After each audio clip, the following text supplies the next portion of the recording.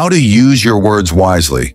Whether you're talking to friends, family, or even strangers, the way you choose your words can make all the difference. So, let's get into it. Know your purpose. Why are you speaking or writing? Is it to inform, persuade, entertain, or maybe comfort someone? Knowing your goal will help you choose the right words and avoid misunderstandings. Next up, be clear and concise. You don't need fancy words to get your point across. In fact, simplicity often leads to clarity. The more straightforward your language, the easier it is for others to understand you. Another key point is to consider your audience. Whether you're talking to a child, a friend, or a coworker, tailor your words to fit the situation and the person you're addressing. Speak in a way that resonates with them. Ever regret saying something in the heat of the moment? That's why it's so important to think before you speak. Taking a pause gives you time to choose your words carefully and avoid saying something you'll wish you hadn't. Speaking of words you won't regret, use positive language.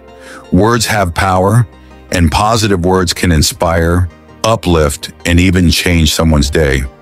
Try to frame your message in a way that brings positivity. Now let's talk about tone. It's not just about what you say, but how you say it. Whether you're being friendly, assertive, or calm, your tone should match your intent and the situation. Avoid overloading with information. Less is often more. Stick to the essential points and avoid going off on tangents so your message doesn't get lost. Another thing to remember, listen actively. Wise words aren't just about what you say, they're also about understanding others. Listen to their perspective, and you'll respond more thoughtfully.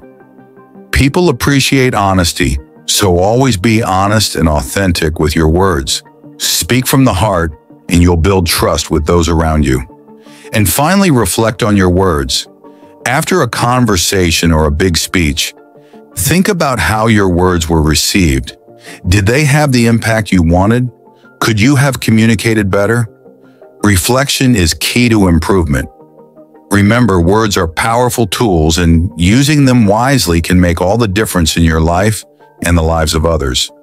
Now that we've covered the basics, I want to share a few quick tips on how to practice using your words wisely in everyday life. These are simple habits you can start today. First tip, practice active listening. Before you respond, really listen to what the other person is saying.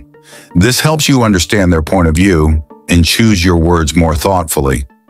Remember, conversations are a two-way street. Tip number 2. Take a moment before responding, especially in text messages or emails. It's easy to fire off a quick reply, but taking a moment to think can save you from misunderstandings or sending something you didn't mean. Third tip, reflect on your conversations at the end of the day. Jot down what went well and what didn't. This helps you become more aware of how your words impact others and where you can improve. Tip number 4, choose your battles. Not every situation requires you to speak up or correct someone. Sometimes it's wiser to let things go or wait for the right moment to address an issue. Save your words for when they really matter.